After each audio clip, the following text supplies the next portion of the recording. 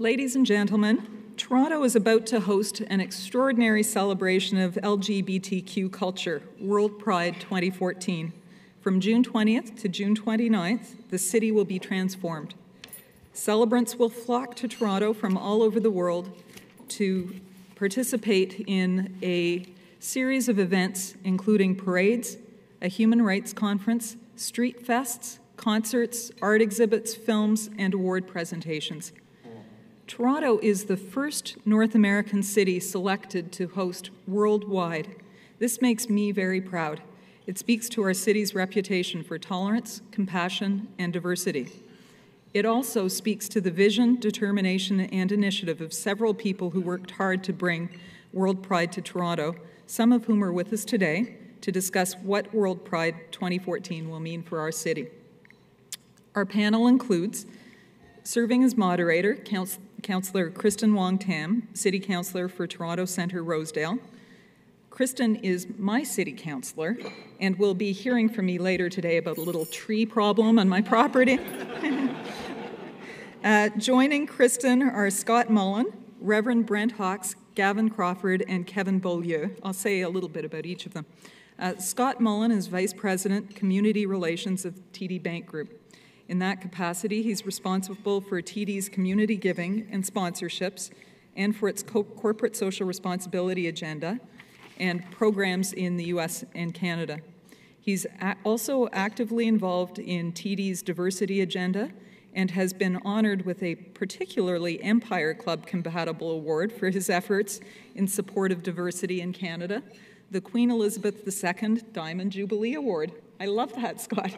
Congratulations. Reverend Brent Hawks is the senior pastor at the Metropolitan Community Church of Toronto, where, since 1977, he has been proving that you can be both gay and Christian. He's received numerous awards for his work in advancing human rights, including an Order of Canada. One particularly remarkable fact on his biography is that he officiated at the first legal marriage of a gay or lesbian couple in the history of the world. He then mounted and won a legal fight to force the province to recognize the marriage. What an accomplishment. Congratulations, sir.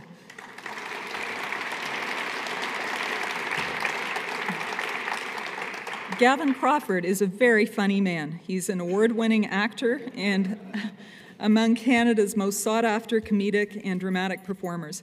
Gavin appeared in 8 seasons of This Hour Has 22 Minutes and has received acclaim for both his performances and his writing on that series. He's participated in numerous showcases and festivals, has worked with Toronto's The Second City and sketch troupe. And the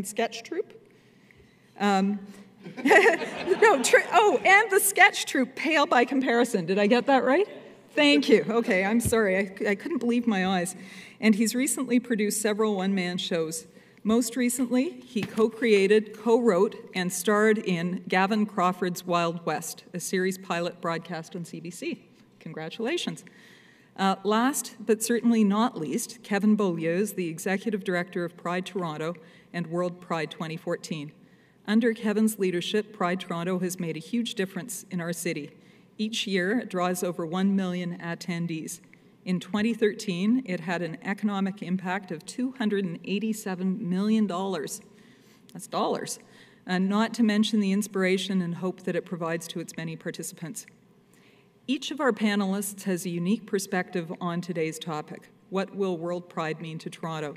Please join me in welcoming them to the Empire Club of Canada.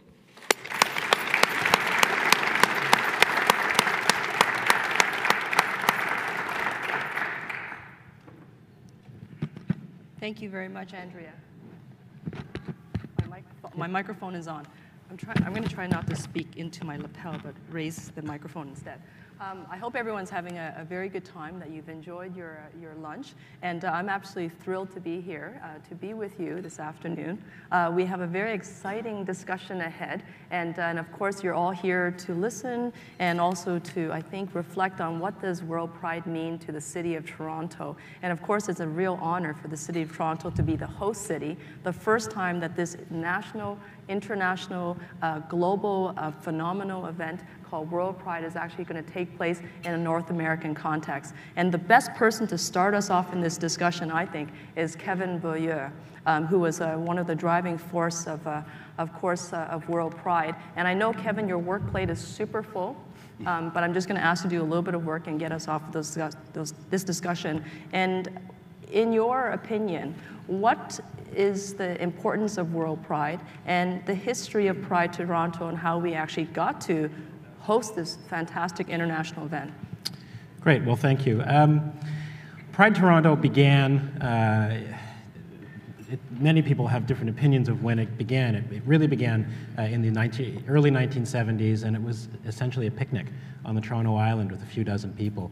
And then it grew, and in 1981 was incorporated and became, grew again, and more people joined, and as the fight progressed, became a very important galvanizing event annually in our community, through good times and through more difficult times, whether we came together to face the HIV/AIDS crisis, whether we came together to celebrate recognition of same-sex marriages. This happens every June in the streets of Toronto, and the community has diversified, and the event has diversified to incorporate and to acknowledge the contributions of the many people over the generations who have built such an important event, not only in our communities, but increasingly over time for the City of Toronto itself. As you heard, last year, the last couple of years, the event has drawn 1.2 million people over the course of Pride Weekend into the city. It's run by a small staff of 6 to 9 people. We have a few more this year for WorldPride, and a volunteer board of 12 directors, and 2,000 volunteers we're going to be recruiting for the event this year. It's really a very large undertaking, and these people commit themselves and work at it because they know the impact that Pride has had in our communities and in their lives, and they want to contribute back. Let me ask, I don't know if I'm supposed to ask questions of the crowd, but who's been to Pride before in this room? Yeah, that's usually the case when I ask that question. It really is a core part of the summer in the City of Toronto, whether we're there to celebrate. Sometimes we're there to celebrate defiantly when we've been told we shouldn't, but it's a real gathering and a special moment for most of the people in this room, I guess. Now, WorldPride is built on what is recognized as one of the world's most successful and largest Pride festivals. There have been 3 to date, one in Rome, one in Jerusalem, and one in London, and we know the next one will happen in Madrid in 2017. So it's still a fairly young institution as these things go. Every community, or many communities, have a Pride celebration. What WorldPride does is creates the link, because although we have those local celebrations, they're all part of one global movement seeking LGBT human rights and celebration of our communities and our identities. So that's the idea behind WorldPride in Toronto. It means a larger celebration. It means that we've expanded beyond just the downtown street closures that many of you will know so well, and built the event on the strength of Toronto itself. The other institutions that have stepped up in partnership to program during the course of the week, institutions like TIFF and Inside Out, the AGO, the Ryerson Image Center. The list is very, very long. All of these institutions are helping us to celebrate Toronto while we celebrate WorldPride. So really it is about the LGBTQIQ2SA communities in Toronto, but also Toronto itself. So that's a bit of background on Pride Toronto, a little bit of background on WorldPride, and I'm interested to hear, of course, what other perspectives there are on the event. Mm-hmm. Wow, it's so much more than drinking. There's some of that too. I did not know that. This is good. Actually, there is more than drinking, and one thing. Let's I'll talk join about you for drinking. a drink. I should, there's so much to say, but a key aspect of the event is the recognition of the struggle for human rights. So I should mention that very importantly, amidst the big entertainers, and we have more than we've ever had, and of very high caliber, there is a human rights conference, the WorldPride Human Rights Conference, which is central to this event as well, where thinkers and activists from countries all around the world. 150 of them will gather for a dialogue about the advancement of human rights in our communities around the world. Wow, that's very exciting. And certainly I think there's been a lot of questions in the community and also abroad about, so what's the difference between WorldPride and a regular Pride? So I think we're getting a good idea of what that is, the difference is. So most recently at the City of Toronto, we announced that we'd like to host a big grand Pride wedding. We thought we could recruit up to 200 LGBTQ couples to get married.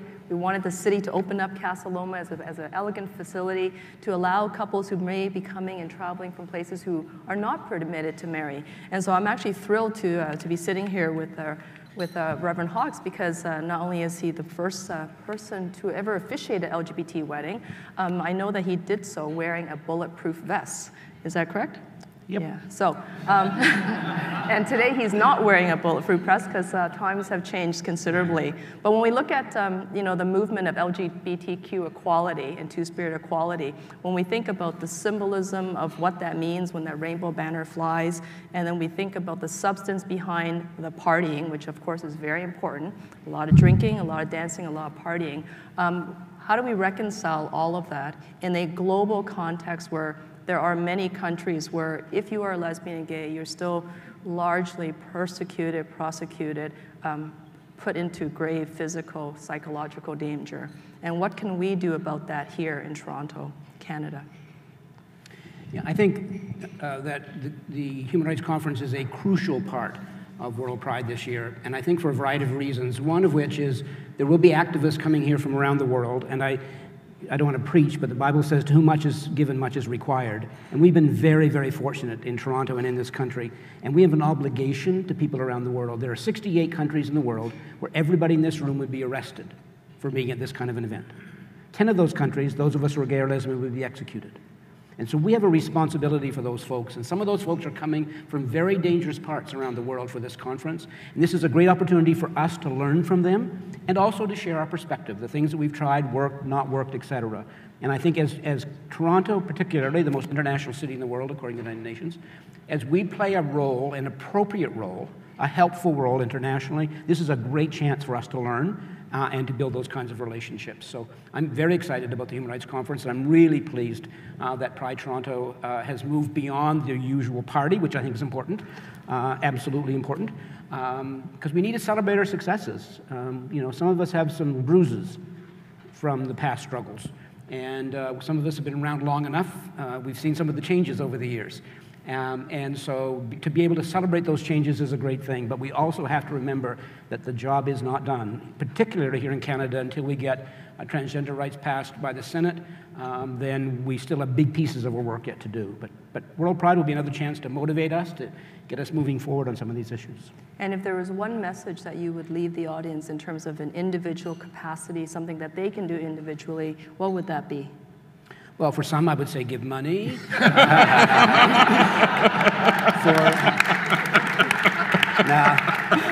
I think one of the reasons why we've made the advances that we've made in Canada has been places like TD, honestly. I mean, and not only just in Canada, but what TD is doing in the U.S., where it's not quite as easy to do what you do there, is amazing, and it's inspiring. But I think that the issue for WorldPride is don't be an observer. Don't just sit and watch WorldPride happen. Get involved in one of the organizations doing some good work. If you're able to write a check to Pride Toronto to help with some of the extra expenses, do so. But don't just observe. You don't miss this opportunity to engage and to be a part. If you meet someone who's from a foreign country that may be more oppressed than Canada, make out with them. Hook up with them. It's WorldPride. Do your bit. Promote your city. This is our opportunity. And because we are at the Empire Club, I will stress, write that check. So, actually, speaking about check writing. Good to see you again, Councillor. Yes. I'm often at his door going, hey, I've got a great project. It involves art and community. But, Scott Mullin, his reputation in the corporate sector, I think for many of us in the LGBT community, I think it's actually quite extraordinary to sort of see one person's head and face and name constantly float to the top, and I can only imagine the pressures that this man faces because he's so well known for reaching out and supporting our community in the way that he does on behalf of the TD Bank. And so oftentimes Pride itself is sometimes criticized for being overly corporatized. Perhaps there's just a bit too much of the TD green logo everywhere, but at the same time, we want the corporate participation. So here's a fella who actually balances the two. How do you do it? Well, I think it's interesting to go back a bit for us. I mean, I find it incredible that we're having this discussion at the Empire Club, which shows quite a bit of the progress that's happened. I mean, we started sponsoring Pride in Toronto 10 years ago, which doesn't sound, you know, for many of us, certainly for you and I, it doesn't sound like that long ago. But you know, 10 years ago, our motivation actually in sponsoring Pride was, believe it or not, to send a message internally within the bank. We were at the stage of trying to develop a broad-based diversity agenda at TD, covering lots of groups, and the LGBTQ community was part of that. And we were having a very difficult time trying to create an employee network or to get employees engaged. So we decided that the way of sending a signal internally was to do something fairly bold externally. So that's always been a very important part for us of this agenda, is how do we demonstrate to the community our strong support, but also how do we support our employee base and the 70,000 employees across North America, a very large company. So I think, you know, from a corporate perspective, there are multiple motivations. It's not just about having your logo at an event externally. It really is genuinely about demonstrating support for the community. Does that mean those logos are coming down? No, they'll be discreet. And I think some of us would advocate for more logos, not less, that we would like to see more corporations step up and follow that lead, because frankly, it is corporate power, both financially, but also influence-wise. You know, the corporations are able to do more to influence government policy than some of our activist organizations that are very poorly funded are able to do. And so I think it's a great thing for more corporations to be involved, and I want to see green and other colors there prominently. And I also want to encourage those corporations, as they donate money, to also then, let's keep talking about the next step in terms of influencing. You know, I don't know how many countries around the world TD is in it now, but what you're doing in the US is powerful.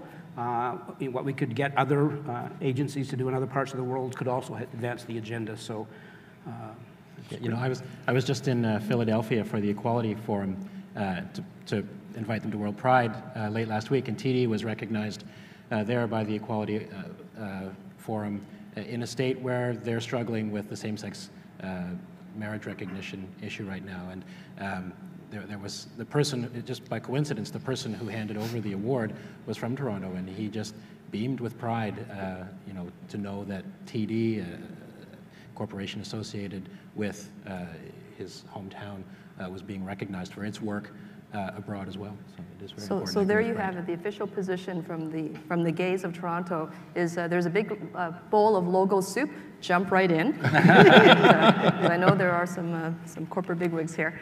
So we go from talking about the corporate contributions to Pride, and let's talk about starving artists and and the arts and cultural sector that is so embedded into the urban and cultural fabric of Pride. Because we can't really talk about Pride without looking at, you know, the cultural contributions of LGBT artists and performers. So I think this is probably a perfect place for Gavin. You've watched this event as an out gay man, and what do you think?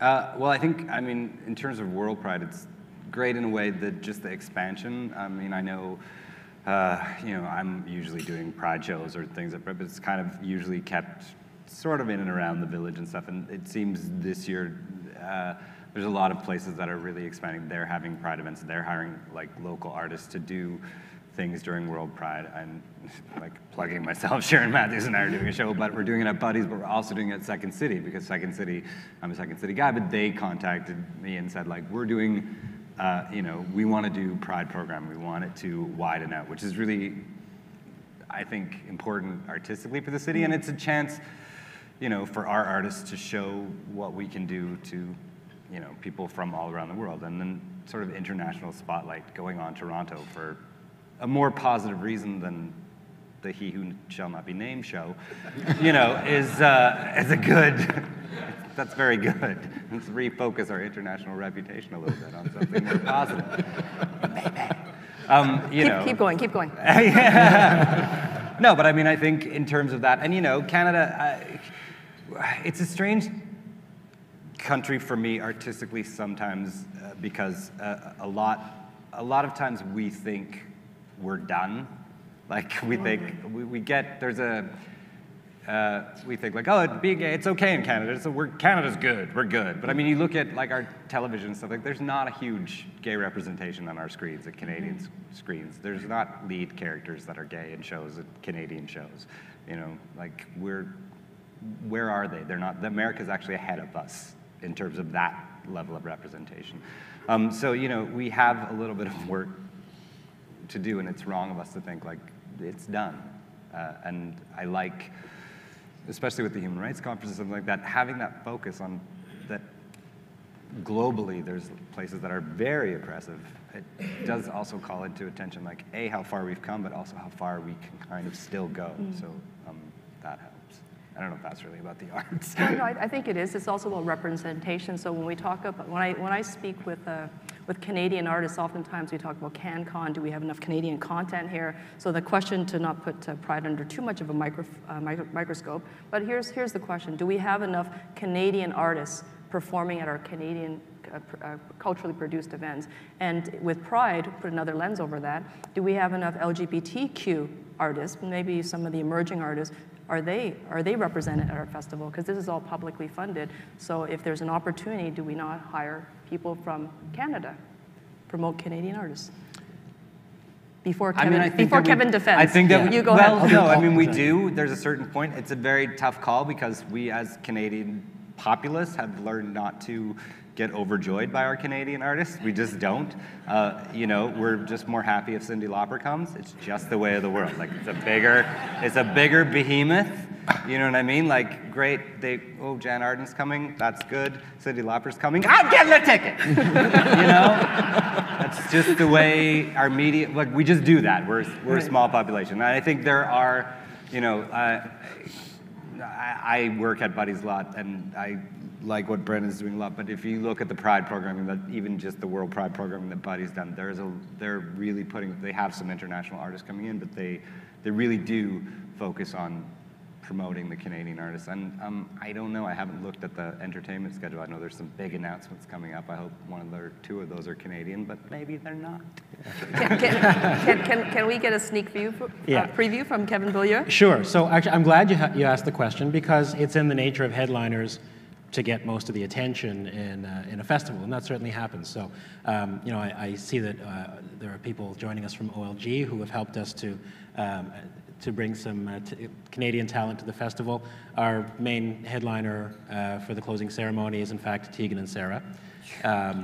For the openings, actually in this room for the World Pride Gala, Katie Lang will be the performer in this room. But it's not necessarily well known that in addition to these headliners, and Melissa Etheridge is a visiting international artist for the opening ceremony, and you've talked about Buddies. It is World Pride. We want a world lens on some of the talent too, so we are co-producing with 3 of Toronto's theaters, including Buddies and Obsidian and IFTI. A Ugandan playwright is coming to do a staged reading of a play, and we put about 250 to 300 artists on our stages over the course of the weekend, and about 95% of them are local LGBT talent. They don't always get the headlines, but we're very proud to host them on our stages, to pay them for their work, and to give them an opportunity to develop an audience. I think it's one of the most important functions of what Pride does. Well, I think another cool angle this year is the engagement of organizations and institutions like the AGO and the Ryerson Image Center. Power Plant, I know, is planning to do something. We've sort of typically seen Pride as kind of sort of around the village, and as you said earlier. And what was interesting to me, and of course people come looking for sponsorship, so that's why I know these things happened a while ago. There was a fairly engaged institutional audience in the city wanting to participate in this event. So it wasn't a question of sort of begging them to do things. It was rather people really thinking that it was great for the city that this be a broader exercise and a broader event than just the sort of Church and Wellesley village. And if you think of past prides, and not only just in the physical location where things have happened, but the organizations that have been engaged with us, this is a dramatic expansion of both of those, both in terms of space, things will happen all over the city, and in terms of organizations. So I think, what does WorldPride mean for Toronto? It means we're building this movement in dramatic ways, and this is a big step forward in terms of that increasing safe space and engaging lots of other organizations. So we're going to benefit a lot from hosting WorldPride. So I think it's exciting. So I know that the City of Toronto hands out some small community grants. They're largely in response to applicants that come in and say, hey, you know, we'd like to organize something local in our community. They're very neighborhood specific. And most recently, our most recent grant allocations went to 4 communities outside of the downtown core that were specifically Pride themed.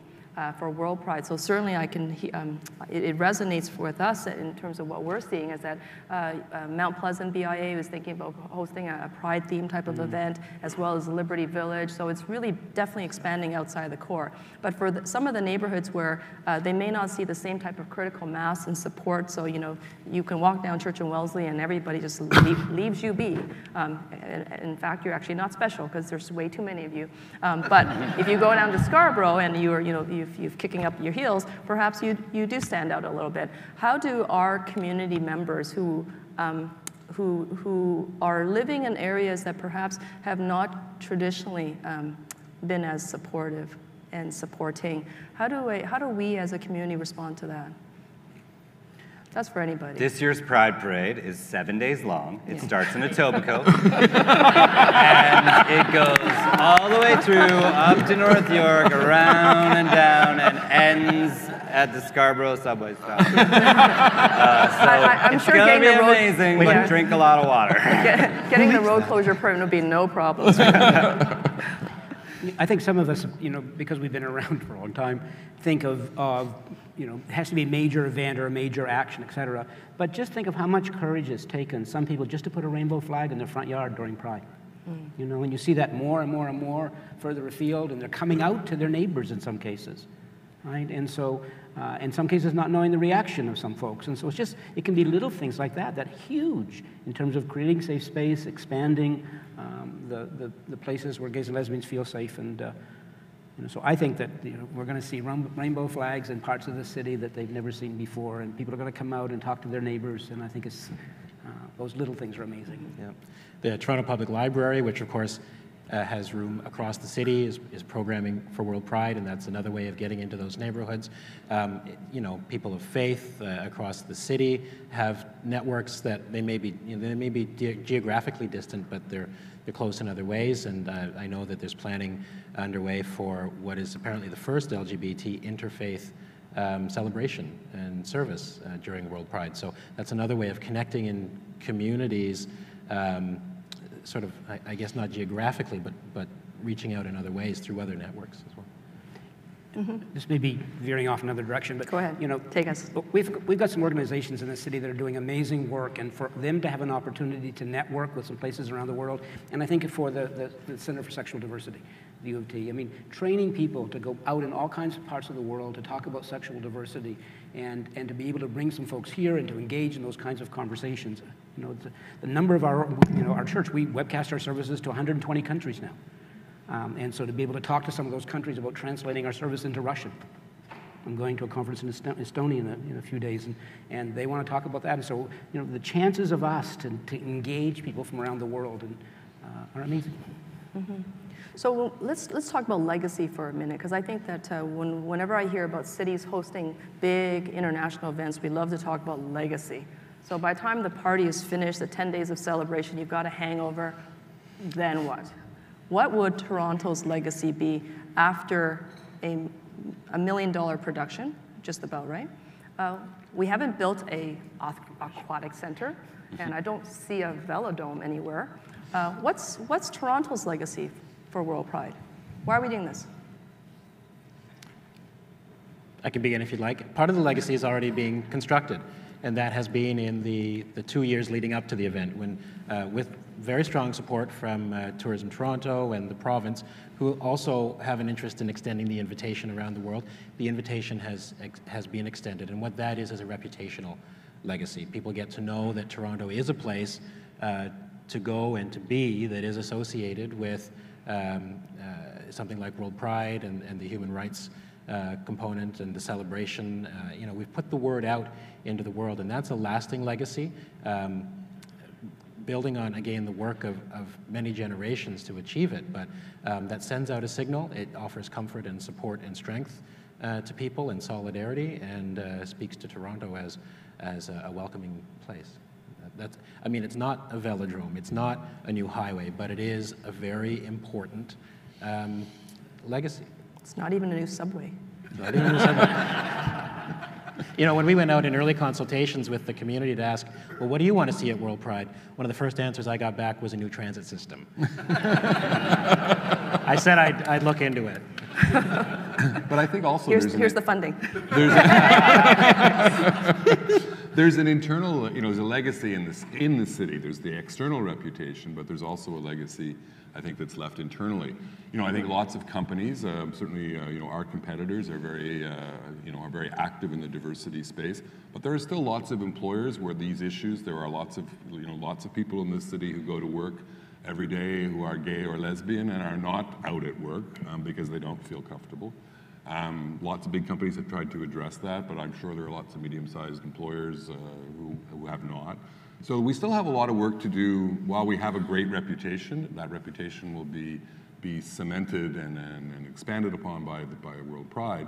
There's still a lot of work to do, you know, in the city of Toronto, in Southern Ontario, in Wawa, and places like that. So this is an event, you know, that I think we should not exaggerate how far we've come. We still have a long way to go. It's still a journey. And it's not just a journey about this file, it's a broader diversity journey as well. So I think, you know, we should be very proud we have an opportunity to showcase this city to the world, but we also should recognize that this is a journey for many people, and that journey will be helped by what happens at the end of June. I think two things in terms of legacy. One is how well we use WorldPride to build the movement, and that will be the legacy, that an increased movement with more people involved, more people out, et cetera. But I also think in numbers it's going to be smaller, but I think internationally, maybe even more important is what we learn at that human rights conference. You know, how many countries now are going to be part of the human rights conference? I think it's 150, well, it's not. Number of countries, I'm not sure. It's about 150, 170 people. It's 60 or 80. Including the former Prime Minister of Iceland, I understand. Former Prime Minister of Iceland. She and her Uganda, wife are both attending. Russia.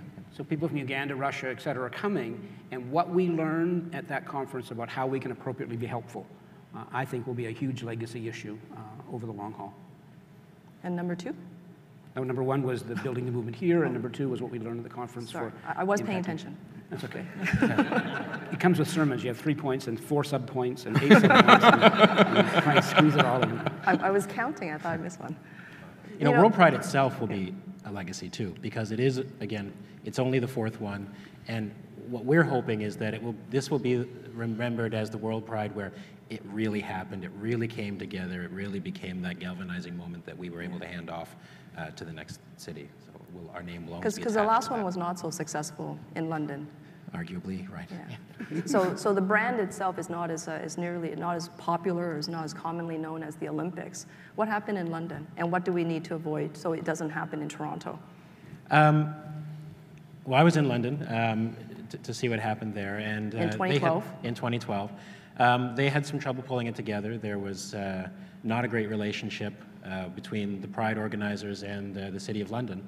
In fact, they didn't have a parade permit in the end. They weren't granted one, so they had to exercise their constitutional, I guess it's not constitutional there, but their right to march politically. You know, they still had a great Pride, but it simply didn't come together, sort of sandwiched between the Jubilee and the Olympics, the way that the organizers had hoped that it would. So it's up to us to really to rectify that and to set it on its right footing. Mm-hmm. So, you know, when we have the support of our city, let me say. Yes, definitely the support of the cities there. We're even actually allowing Pride Toronto to erect a stage right underneath the Nathan Phillips Square fountains so they can blow up some fireworks and open flames, and that's the very first time that we're doing it there. So we're good at openly flaming. Yeah, we're good at lots of flames. Sachet, Shantae. Safely for years. So that's certainly that's us supporting. That's the city supporting WorldPride by letting you open the flames. So, when I think about the political support that's necessary, sometimes we look at, the city, of course, where you have a relationship as you're using the streets and all out the city assets. But the provincial support, I know that there's been some pretty good support there. And did you have some federal support as well? The federal government has supported us for years. Canadian Heritage provides us with a grant specifically for Canadian talent at the festival, and that support remains in place. The province has really stepped up in a big way, I would say, in the past couple of years, again, helping with the promotions and the marketing to extend the invitation to communities around the world, but also in helping to secure and pay the talent and the production. Our government partners have really stepped up at all three levels. That's great. So that means that setting the conditions for a successful Pride, you've got all the right ingredients. Now you just have to control the weather. If it rains. That's my job. That's your job. I'm so I thought glad that was someone his is job. looking out. I'll take credit after the fact. But I'll They always do. And so far, Good line, good line. so far it looks like we should be lighting more candles somewhere. I think. Well, every time I look into a crystal ball, I see nothing but glass. And, right now, it's true, I just don't. But I see my friend Phil Gillies, not to put you on the spot, Phil, but Phil is a progressive conservative candidate, member of the Rainbow family, who's running in the region of Brent, in the riding of Brent. And so it's great to know that we've got that provincial support right now. So as we are sort of going through the election cycle, there's a city election, there's a provincial election, and a federal election, all sorts of things can change. So I think that if we can demonstrate that, Pride is not just a, great, it's just a great party, but it's also got, a real cultural integration fabric connection to the city, that it's not just held downtown, that you can demonstrate that it's been held across the city, that there's all sorts of political stripes supporting it. We would love to see it continue to move forward. If there's a parting word, if we were to sort of set the tone that way, what is your vision for our community in 10 years? I just mentioned I had a crystal ball, I saw nothing but glass, but these guys are special because they're the panelists and I get to ask the questions. So in 10 years, when we talk about LGBT equality and inclusion, where do you think we might be? Somebody's recording. We're going to check your answer in 10 years. I think we've had some false starts in Toronto at trying to engage things internationally. We've done some things that we thought were going to be helpful. In the end, it turned out were inappropriate and not helpful.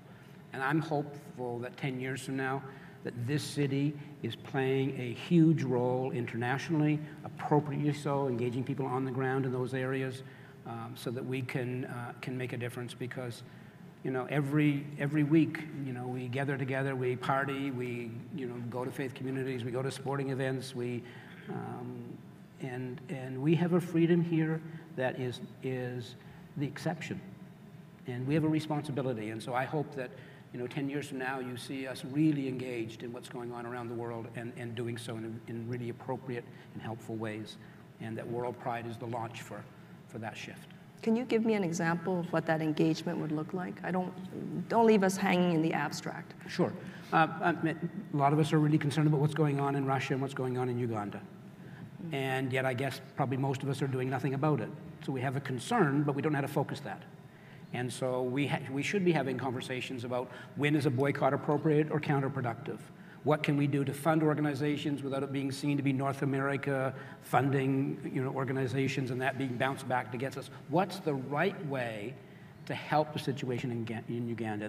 If you go out in the satellite and look back at planet Earth, there are no national boundaries. Right? We are responsible for each other. So what can we do that's appropriate to help in Uganda? Some people are saying, well, we fund organizations who funnel the money through another organization to another organization that gets it on the ground in Uganda without it being able to backfire that it's coming from North America.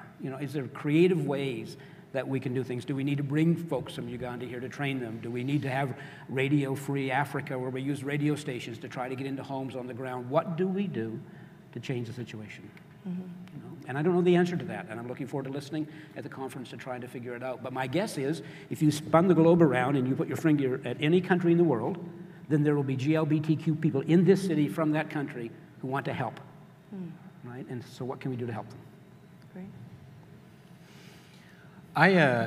To bring it back to a local perspective, I guess, you know, what I hope, I don't know where we'll be. Where I hope we'll be, I guess, is a couple of things. First of all, the trans communities are really making some headway right now, and they're working very hard and achieving some results, and I hope that those are solidified, especially in federal law, but that you know, they continue to move forward and have success in those places, that the kids in school who are still being teased and beaten up aren't, and that they know where they can find support and help.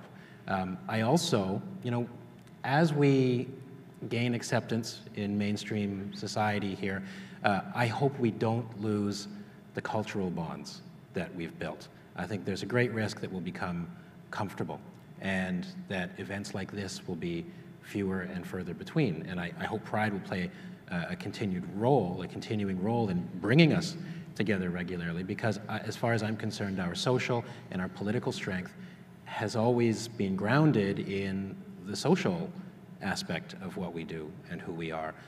You know, out of the bars and into the streets doesn't happen if you're not in the bars in the first place, right? So I hope we find a way, and maybe this is a good segue over to... No, I think, I know what you mean. That's like, it's kind of my wish too. 10 years from now, I sort of wish that we all look as good as we do right now. But also, I think, you know, Pride in 10 years, for me, I would hope that, you know, we're still having maybe less battles to fight, but I hope that we're still having big celebration. But what I hope that is a celebration of not only like solidarity, but also a huge celebration of diversity. Like diversity, not only just with the community, but diversity within the community.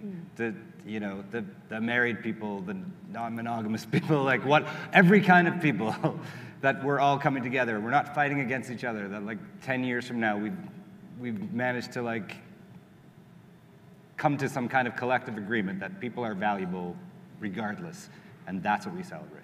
The glass is half full, and I see that you keep filling it. It's fantastic.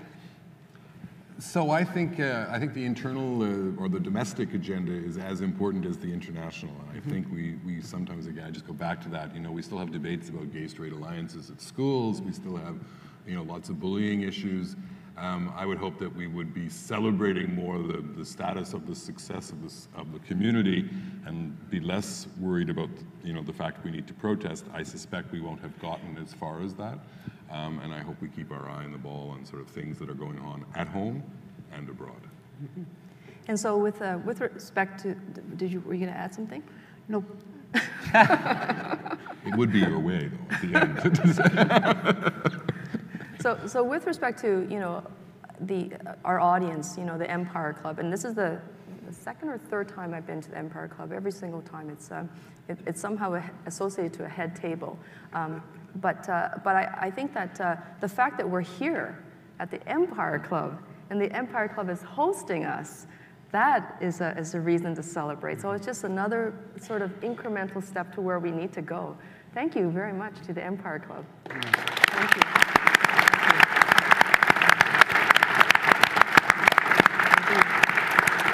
And you know, I want to thank our panelists, because, you know, I often see these fellas, and oftentimes we're sort of, you know, at a cocktail party, and I really felt this was a real nice conversation, just to sort of, and really that's what we got to have a conversation. And sorry you didn't get to ask any questions. I think there was a decision to, you know, just keep it here.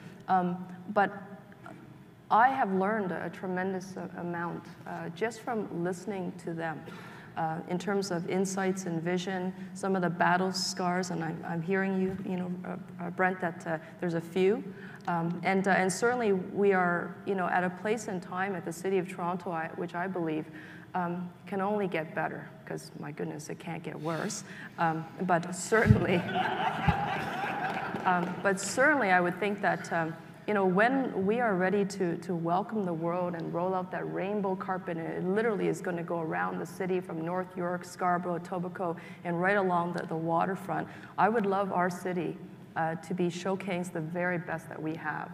And the very best that we have is really our neighborhoods and people when it comes down to it. And I know that there are oftentimes discussions about, when you come to Toronto, what are you going to see? And there are lots of things to see, but I'm hearing in certain neighborhoods that I would not have normally heard from is that they're really excited about this summer, and that WorldPride is going to be a signature event. And it's actually a historic moment for the city, not just because we're hosting WorldPride, it's actually a historic moment for the city because the largest event we've ever hosted in the City of Toronto, the largest global event we've ever hosted, and my friend Mark Maloney is here, a former city councillor from Ottawa, and he was involved with this event and bringing this event to Toronto. But the largest event the City of Toronto has ever hosted is World Youth Day. And now it will be WorldPride. So for that reason, and of course it's a stepping stone to the Pan Am Games, but in many ways I actually feel that with up to 2 million visitors that are expected, and just so you know, the World Youth Day, I think we had about 350,000 people. And up to 2 million participants are expected over the 10-day celebration of WorldPride. That's a big quantum leap. So for those reasons alone, I feel so optimistic, and I'm seeing it now in our neighborhoods, and I certainly am feeling it, and everything that you folks have been doing to lead the way. I'm just absolutely thrilled. Thrilled that you're able to join us today, and thrilled that the Empire Club was able to host us. Thank you very much, everyone. Thank you.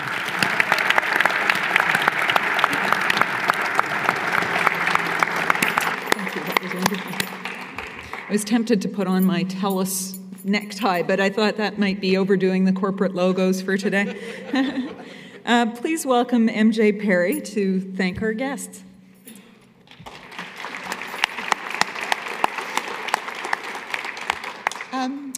Human beings are strange.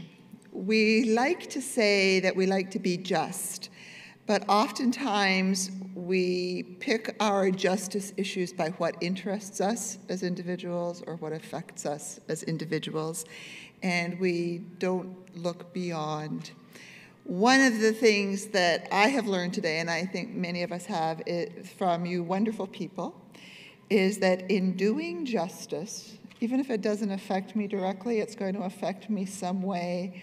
We benefit with humor, with learning from one another, with financial increase in our businesses. We benefit in so many ways by doing justice and being just. And I would like to thank you all for putting up with my nagging you for the last 3 months, for being here and for sharing that vision of what it is to be just. And I am very proud as a director of the Empire Club to bring a justice issue to the public square, and hope we get to do it and have something this good again sometime.